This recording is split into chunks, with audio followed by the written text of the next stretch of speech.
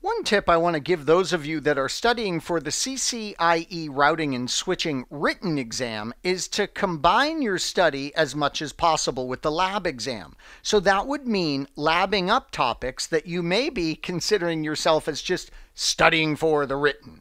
Don't just do that. Take it that extra step. Lab up as much as you can to help your learning for the written and also for the lab. In this example, I've set up an EIGRP topology. So we've got EIGRP AS100 running between these three devices. And one of the things that I've done is I've created a summary route on R2.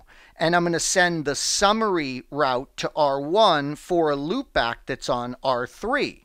So I've got some summarization in here with EIGRP, and let's say I'm studying the EIGRP stub behavior, and we read that by default, EIGRP stubs will send connected routes and summary routes by default. Well, you would want to go in, configure this, and see it with your own eyes. First, let's check the routing table on R1, by the way. I'll do a show IP route EIGRP, and we can see what we expect to see. And by the way, it's always a good idea, before you run that command, close your eyes for a moment and visualize what that routing table should look like. Then run the command and see if your thoughts match the command output. Great learning exercise there. So we see what we expect. We see the loopback IP address as advertised by R2 through EIGRP. We see that summary I configured of the loopback for the R3 device.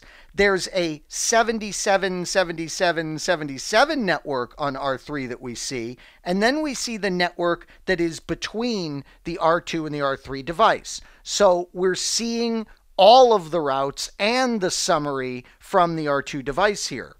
All right, great. Well, now let's experiment, remember, both for the written and the lab exam with the stub feature. So I'll say router EIGRP 100, EIGRP stub. So we're getting a refresher here on how we configure it. We remember that there is additional options that we could use to control things like route advertisement more precisely, but we wanted to test the default behavior. So we make this change, the neighbors reset as a result of this change. That's something good for us to see that we might have missed in the documentation as we're studying for the written.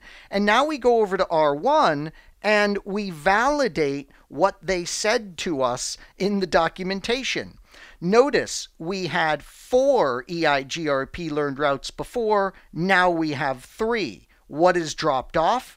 The non-summary route that R2 was advertising to us before, that is dropped off. So we are seeing indeed that EIGRP stub by default is going to be sending us connected and summary routes. And we are no longer getting a route that doesn't match those criteria. Something else that we should validate is this command that we don't often use, show IP EIGRP neighbors detail, because the documentation tells us that if we run this command, we should see that for our peer that is a stub, it indicates that in this command. And there it is, stub peer advertising connected and summary routes. Love it. And we know there's query suppression that's going to go along with that feature, and that's something else you should consider testing in a lab environment.